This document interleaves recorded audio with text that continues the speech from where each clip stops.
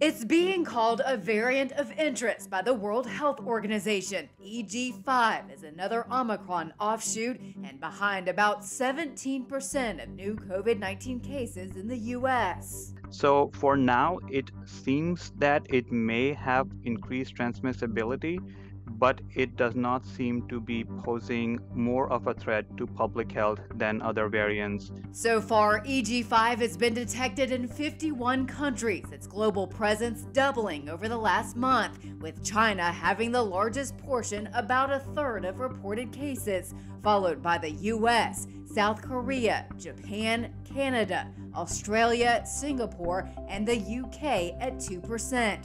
EG5 was upgraded from a variant under monitoring because global health officials believe it should be tracked and further studied, says Dr. Audie Shaw with Mayo Clinic.